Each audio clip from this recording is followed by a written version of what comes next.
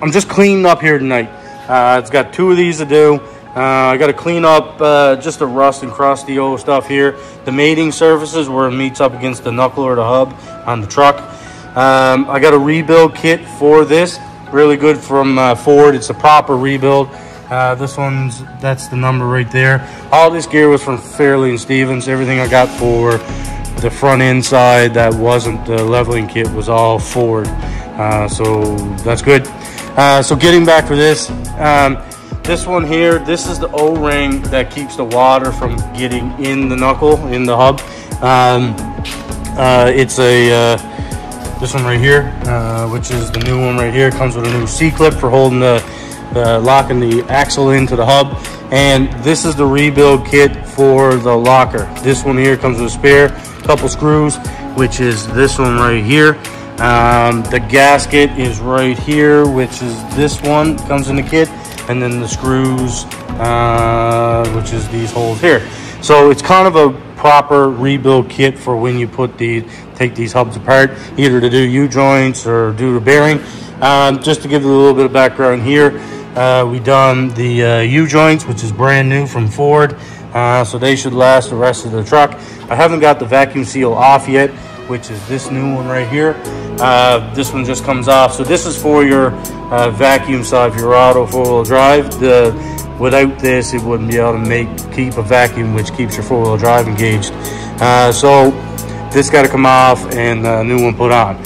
So in order for all this to work, this is the new setting tool that I bought, this big puppy. So this actually makes the proper depth for in here. I'll show you in the knuckle. Yesterday, this thing come in mail. Amazon guy handed the box out to the window and I damn near almost dropped it on the ground.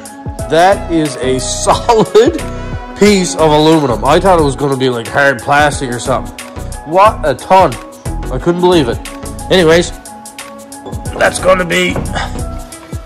Oh, there we go here. I'll just set my...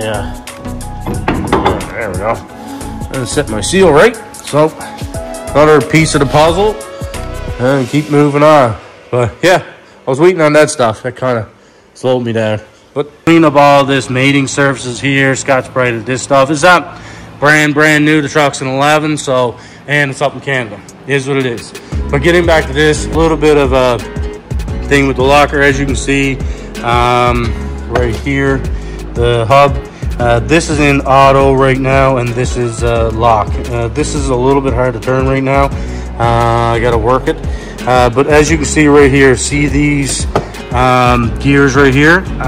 This is auto right now. If you can see, it spins. So this right here, the end of the shaft here, the spline, that goes in here, which makes your 4-wheel drive work. Right now it's in auto. If I was to spin this to lock, it actually pushes this in here and forces it to lock this. But right now, the only way this can activate in the auto is vacuum, which is all provided by your seal, the vacuum pump in the truck, the lines, and whatever else. But that's what makes this auto 4-wheel drive work, which is pretty cool. But Ford is a little complicated for 4-wheel drive. With my old Duramax, simple. Just an electronic actuator and whatever else, and away I go. But with all this stuff here, if this seal goes or something don't work right, I gotta physically get out and lock her in, which is okay. But when it all works, it's awesome. I'm not used to the Super Duty. It's my first one. I'm still learning, but sometimes I'm loving it, but other times I'm like, what is that?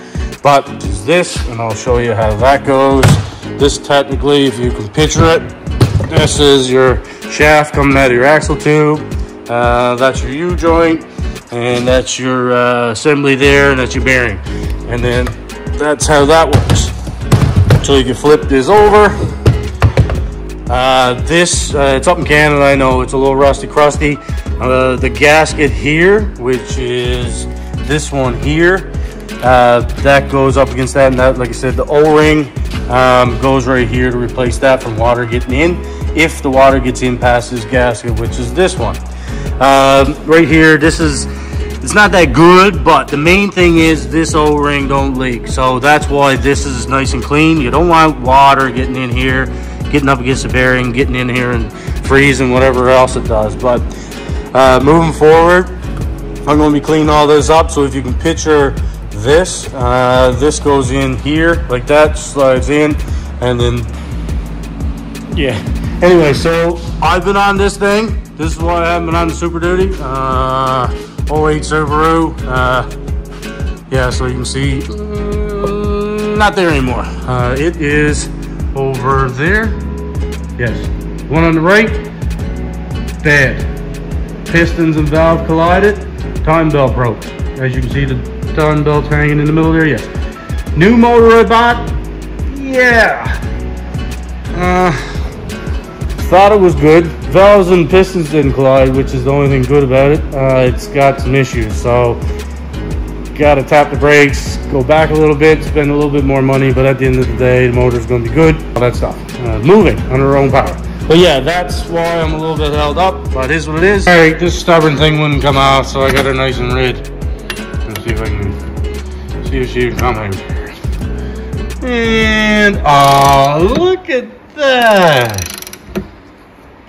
Oh, gotta like that. There we go. Oh. These are the shock extenders.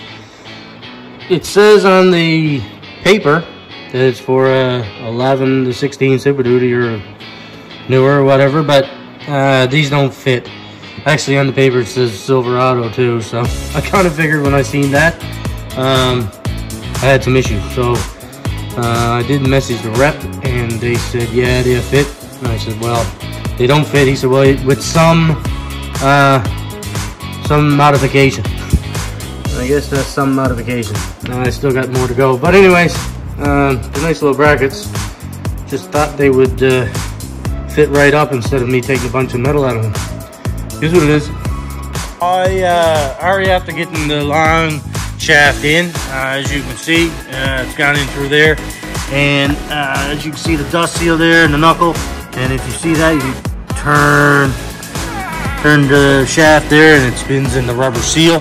So that's what that looks like. And then the next thing, like I say, is this thing. It goes in here and I push it in with the setting tool, and it actually hits this ridge and can't go any further. So that's the next step. Nice and slow. That's the way I roll. Here's what it is. So I'll get on to the next one here. Get this one off. Move on. Get the other side on. Get it all cleaned up, prepped, and get that one done. So one thing at a time. Yeehaw. I got that done. As you can see, it's set. There's a ridge right here, set into here. So that's all done, and it's set into that seal there. So as I was telling you, this is what I was trying to achieve. That goes in against the knuckle, and you can't go any further. So when that happens, that means that this is set right. You kind of know anyways, because there is a bit of a ridge there. The bearings seems to be a little bit bigger, and then that seal, there's a little bump there that goes a little smaller, and then that's what sits in there. So and then this is able to spin in itself. The rubber stays out here, and this piece is able to spin in this rubber. There's grease in the back of this in the middle, and I guess somehow it keeps a vacuum. If you can look up right here, you can see a little pinhole. That's where the vacuum line comes in, and that's how it does its old auto four-wheel drive. So yeah, just a little bit of an information there, and moving forward, I'm going to start putting this bearing back up. I got all this stuff cleaned up, like I said, and yeehaw. All right, so these were kind of stuck, so I've been soaking them in oil, which worked. Just doing some part cleaning on it now, but this used to be really hard to put in lock or auto, and now they're pretty easy. And move them up a little bit, and should be perfectly fine. Like to clean them up and paint them, but maybe some other time. But anything, that actually works good now. I don't have to take the pliers and... Alright, so just boogieing through here. Got the dust cover back on and the bearings in. New seal, O-ring was put in here. So I'm just working on the last nut here for the 4 studs. So to get these all tight, just slow and steady, getting all these back here. I'm taking my time because this has been apart for a little while, and just kind of making sure that I don't forget anything, but seems to be working out okay. Put some never sees on these nuts because last time I had a hard time with it, so I'll get the torques back on that and get those done. I gotta look that up. Got the passenger side hub blocker in. I don't have the screws tightened yet, but anyways, this was painted, so I cleaned these up a little bit with scaling off on the inside and outside, so it looks a little better. Inside right here, where the axle shaft comes into the receiver, whacked that full of grease, and where the auto 4-wheel drive gears slide back and forth and all that springs, whacked that full of grease. So that's all good in there. Just got to tighten these up, like I said, and I painted this dust shield and just in around here, just so it looks a little better from rusty crusty. So moving forward, slow and steady.